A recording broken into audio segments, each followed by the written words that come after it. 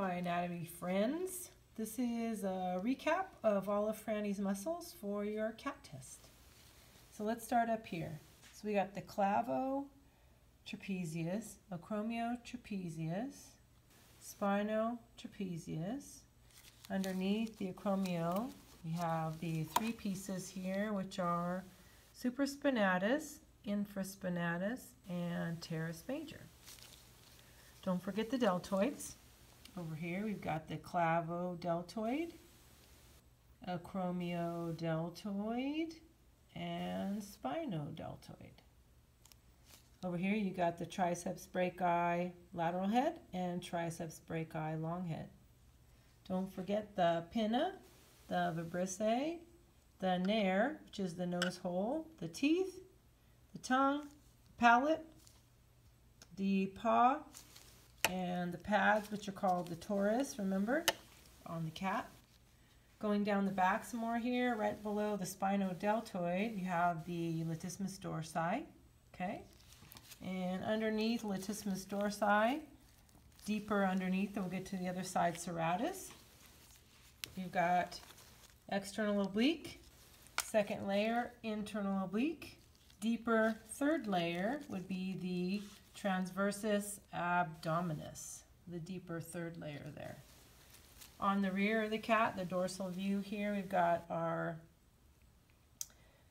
gluteus medius, gluteus maximus. This little tiny one here, right next to the biceps femoris, is the caudofemoralis. Okay. Looking here, you can also see the gastrocnemius, which is right here. On the front of the leg, you have the tibialis anterior. Let me do a little turn over here. And we'll start with, of course, you have the tongue and the palate. We'll start with the neck muscles.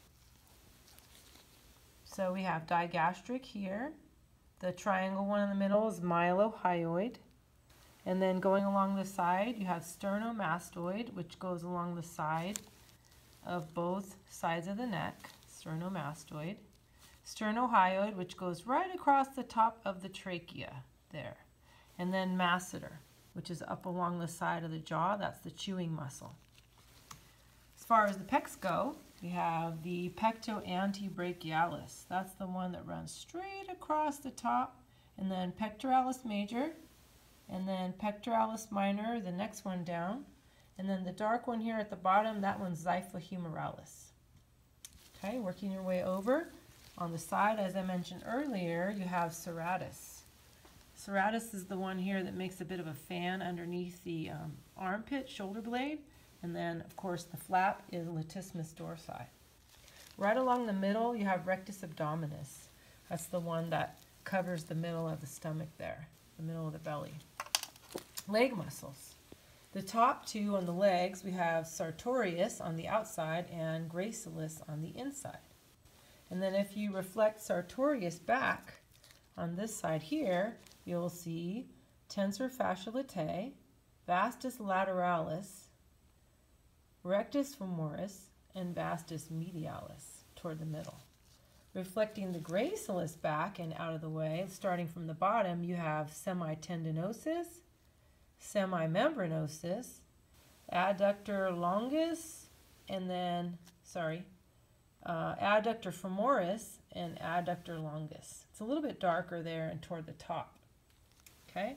And then also don't forget here you have the gastrocnemius and the tibialis anterior along the front. Let's talk quickly about the internal organs. Here we have the trachea, as you can see. Right below the trachea, we have the esophagus. Let me see if I can. There it is, right below the trachea tube. Of course, then you have the heart and the lungs on either side of the heart. You have the diaphragm muscle right here. And then you have, that's the diaphragm muscle right here. You have the liver. You have the gallbladder, which is normally appearing to be green. Let me see if you'll get a good look at it here, maybe from this other side, this other angle. On mine, the gallbladder is actually not green. It's this little sac right here. That's the gallbladder. Right next to it here you have all of this stuff, remember, which is the greater omentum. Follow that along, you ought to find the stomach. Stomach right here, okay, liver, stomach, greater omentum. Below the greater omentum here you have the spleen, the shiny one.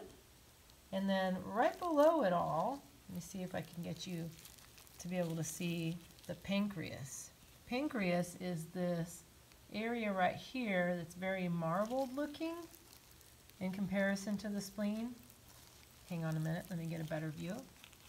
It's actually right here. That's the pancreas.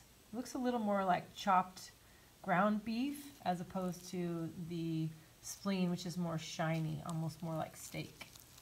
This one, this is all the small intestine, and between it you have what's called the mesentery. Okay. Over here to the side, on either side, you have kidneys. So in this particular cat, the kidney is, hang on a second, right here, that's the kidney. Okay.